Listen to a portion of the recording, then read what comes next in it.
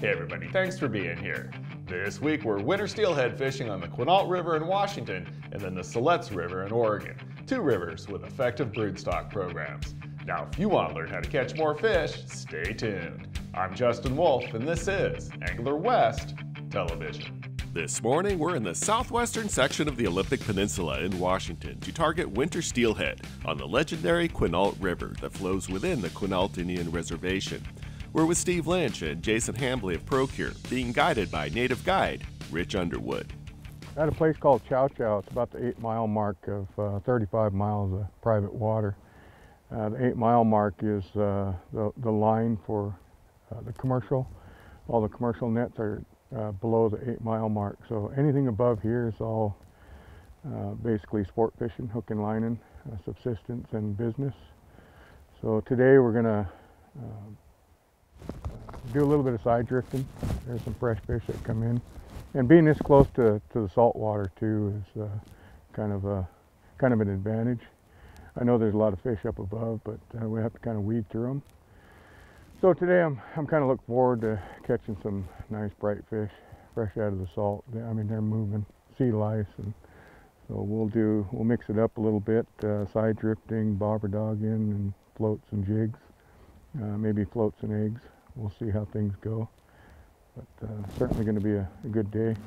All right. Well, you know, sometimes, you know, you stir them up with them eggs and you get some bait out there, you get that scent trail going. Especially some of that. That's a huge. Look at that. Oh. All right. You know, you get some of that Procure bait scent trail going down there. You know, it's no wonder the boat down below you. Of course, we don't have to worry about that today, but you know, usually the guy down below you is going to reap the rewards of all the scent trail you got put on out there with that Procure. Yeah, that happens. It does. Oh man. Oh, that's a nice fish too. That's fresh. Yeah. We're only like 7 miles from salt, so it's really, these are all fresh.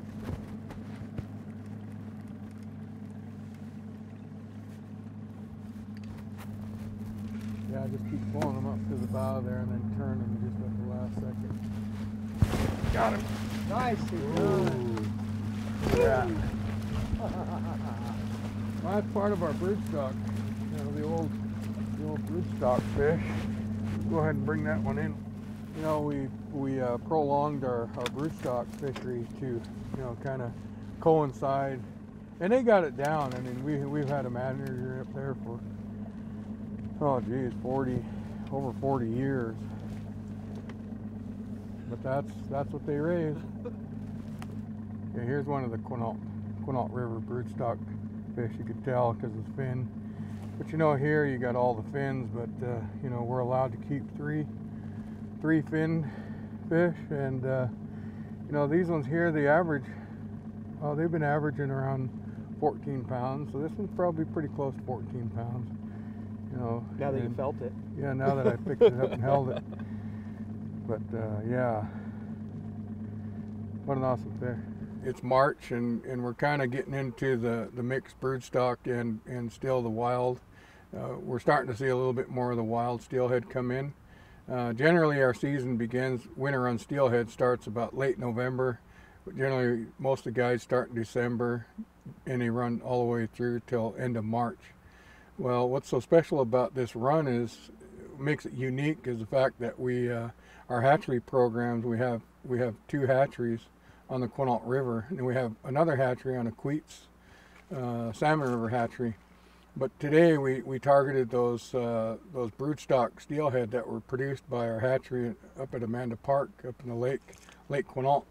See, the back in the day, about the late 50s, early 60s, the guides implemented the broodstock program, which enabled us to hold on to those ginormous jeans. You know, it wasn't uncommon for 30, 40 pounders to be caught here on the Quinault River. There are stories even told of 50-pound steelhead caught on the Quinault. So they knew the importance of retaining those genes and holding them genes into the system. So the guides implemented the broodstock program for the hatcheries, And then, of course, we've had a hatchery manager that really implemented the broodstock and built the resilience in these fish, what we see today.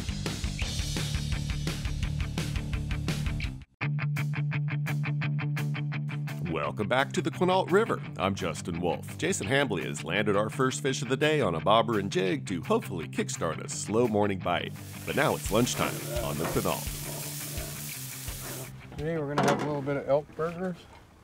I do most of my hunting myself, or I get my nephews to hunt for me. And you know, most of the guys that I have come up, you know, they really don't have access to a lunch.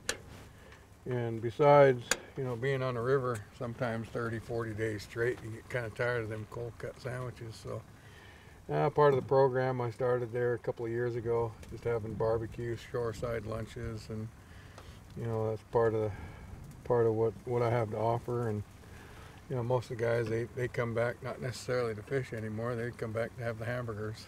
Well, nothing wrong with that.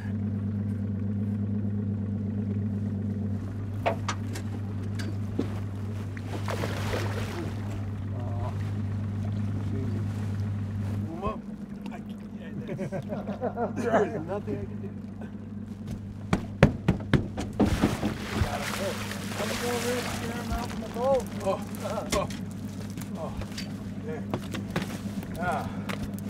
Way to go, Jason. Well, we went downriver and we fished for a while, and we picked up a few down there, and then we came back up to a spot, got a nice one earlier, and flipped out a Yakima bait jig head with a pink worm on the tail, and had some shrimp krill super gel on it, and it did the trick. I started in 1984, and it's a real special place. You know, I remember a lot of the old timers back in the day, and I can almost see them still. So it brings back a lot of memories. And you know, my goal now is to not necessarily to promote my own business, but I'm really advocating the Quinault River and its tributaries. We have two river systems, the Queets and the Quinault.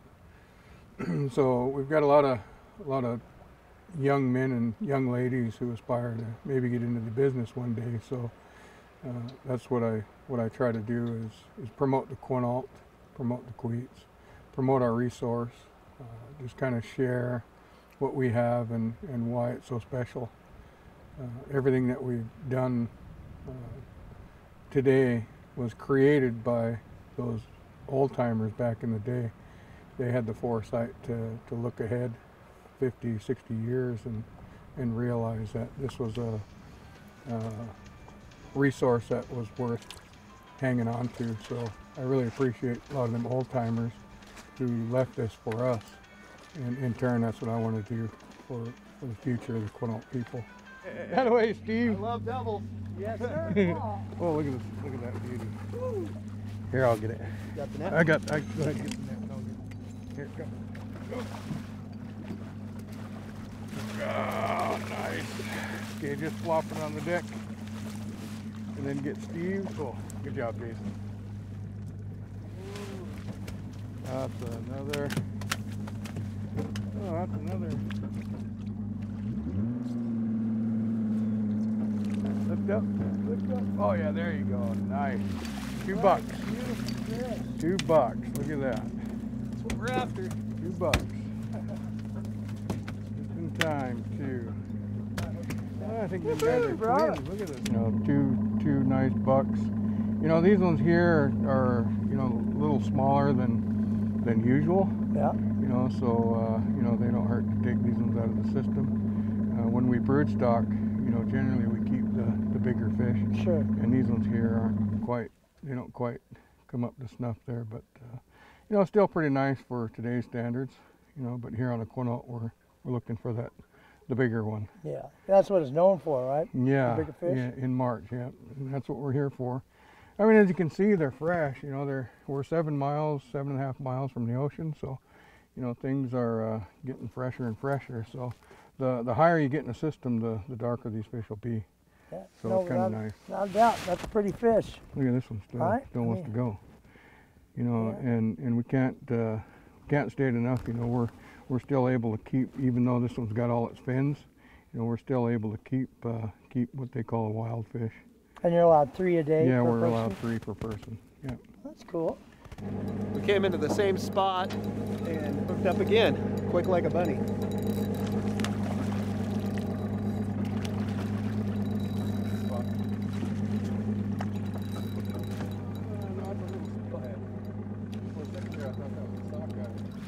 Oh!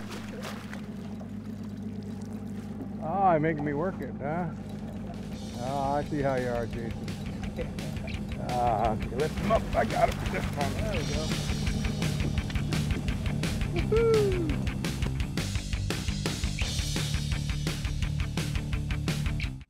While fishing the Quinault, stay at the Quinault River Inn. Go to QuinaultRiverInn.com for more information.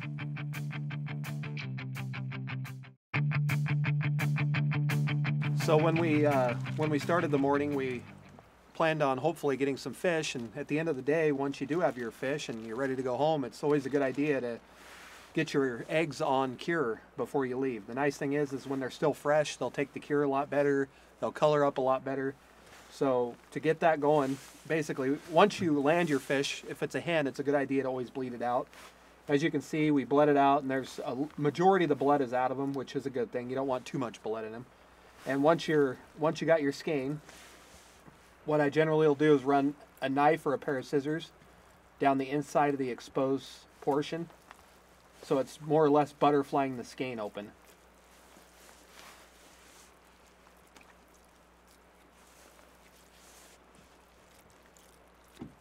And then once they're butterflied open to where they're nice and exposed and all the embryos on the backside that's still intact, what I'll do is I'll take it and I'll cut them into thirds. So there's those right there. It seems to help take the cure a little bit better. And the cure I'm going to use today is the fuse in the Steelhead blend. We're in Steelhead season right now. We still got a little bit of the season left, so I want to get some good fresh eggs. So I'm just going to stick with that one. And basically what I'll try to do is I'm going to try not to make a mess out of Rich's boat. So I'll just do them a couple skeins at a time, or a couple of chunks at a time. Put them in here. And then I usually use the sprinkle side. Put that in there and just put a fair amount in there, but don't go overboard with it. Roll them around a little bit. The Steelhead cure does not have any sulfites in it, so you don't have to worry about going too. You don't have to worry about burning the eggs. So if you go a little more cure than not enough, it's not a bad thing. When it gets in contact with the eggs, it's going to be kind of powdery for a little bit, but it juices up really good and it'll absorb into the eggs for sure. So once you got that cure in there, just zip them up and let them sit until you get home, and then put them in a more open container and spread them out a little bit more, and then just keep letting them juice up for a couple days.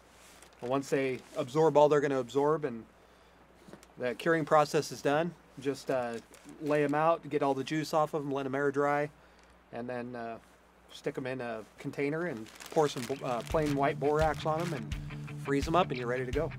Hey everybody, I hope you're enjoying today's episode. Now, Jason Hambly just showed you how to cure up your eggs with the ProCure Fuse Egg Cure, a powdered cure that's become very popular.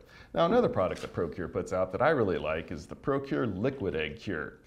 Not only because it's simple, but because it's effective. If you've been watching the show for a while, you've seen a bunch of salmon and steelhead caught on this product.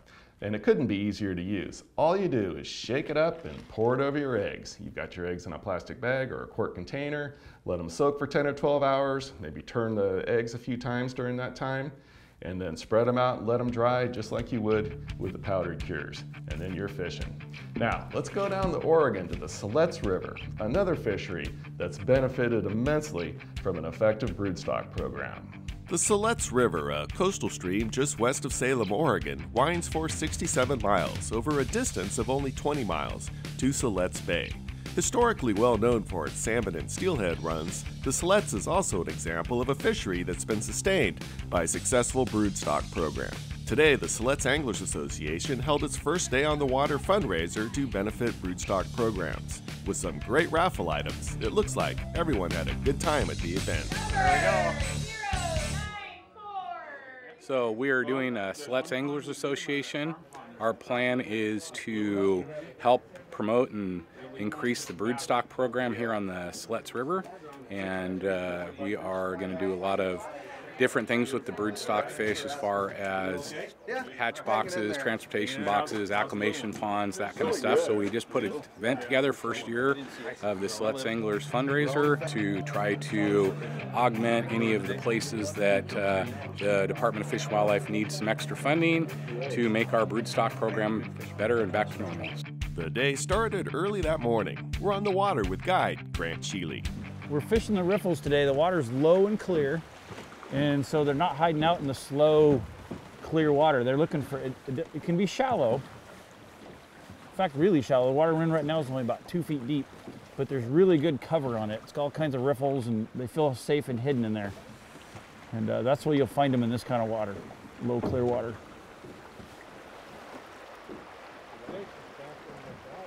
I wish somebody would hook one.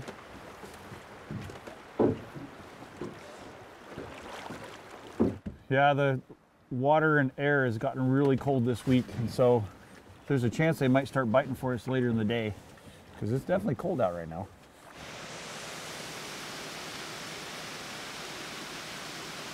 Here's our basic setup, fishing 3-4 feet to our bobber stop up to the bobber. And then we go to a 3/8 ounce lead and about 3 feet a leader to a yard ball that I put some Procure eggs on. Usually put some scent in it the night before. Put in the egg loop, cinch her down. Nice little ball, you don't need much. So when the river's low and clear, you're only fishing the faster, quicker water, so you don't need a great big bobber. So I'm just using the Fish Field Pro Dogger in the medium size, and it drags it down the river just right. Fish on. It's bound to happen.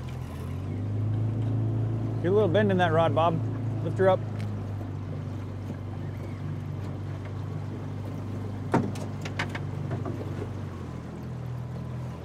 You know a net, Jim? Trust you do net?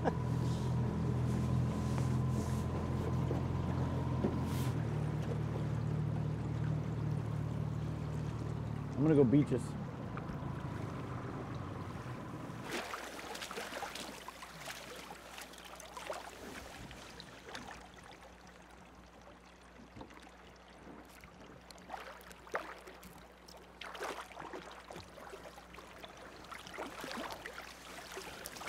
Nice keeper. What? Nice keeper. Nice broodstock fish.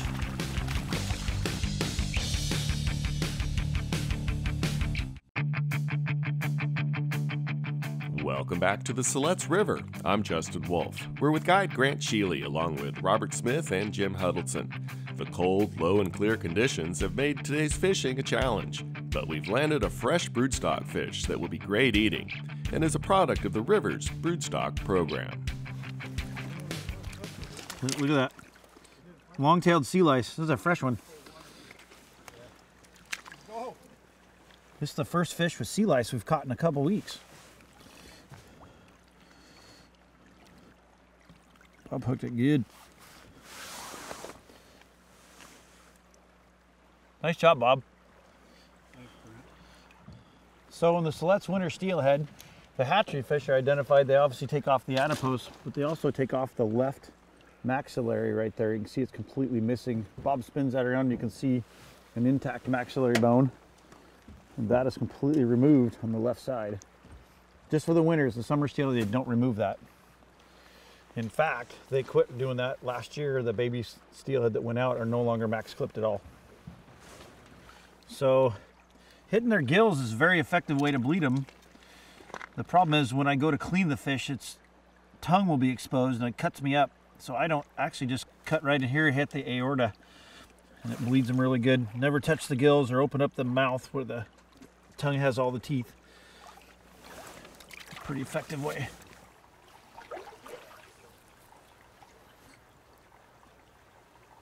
Yeah, there's two really nice fish in there. This is the cage we use we put them in here. As long as you're signed up, we don't want to do this if we're not signed up, because the state police will not think kindly of it. But we drop them in here. We call the local ODF&W out of Newport, and they come pick them up in their truck, and they haul them to the LC hatchery on the North Fork LC, and that's where they bring them up through egg stage and bring them up to small size. They fin clip them, and at a year old they drop them upstream, and those go out to sea for a couple years, and they come back. That's what we catch and keep. It's our opportunity in this river. Without that, there's just not enough natives. Plenty of natives in the river, but there's not enough to maintain a catch and kill fishery. So this takes a lot of pressure off the natives. We take a couple for broodstock reasons, for eggs and babies, and then we can come back and catch and keep. Like today, we only caught one nice hatchery fish, but somebody caught a couple nice natives and put them in here, and it's a good circle of life for us here. So the reason we take broodstock fish is back in the olden days, if you will, 20-25 years ago, they would take out of basin steelhead, which is on this river they were LC River fish. Well, those fish over the millennia they don't survive well in the Siletz, and they brought back little raggy fish, and so they're bringing in genetics off the river. These fish come back just like our big fat natives do. They're beautiful fish. And if they do figure out how to spawn in the wild, they're not going to be spawning with a native that has different genetics. They're supposed to be here. They're going to survive better on the Siletz because they've been here forever. It's been a really neat system, because then we have fish to catch and eat, which is really nice, because we're Oregonians. We like to catch and eat steelhead. The broodstock program's been working pretty dang good for us for the last 20 years here. They started in '96. Our goal with today's broodstock fundraiser is we want to make sure our hatcheries have all whatever they need to function properly. But our goal after that is to help other broodstock programs all around the state. They're all struggling financially, so we're hoping to raise money so all the rivers can have good broodstock programs. That is ultimately our goal, to spread the wealth.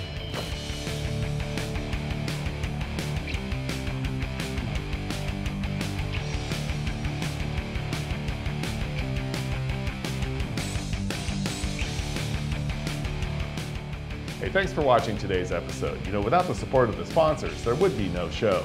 So please thank them when you can. Now, get out there and do some great fishing.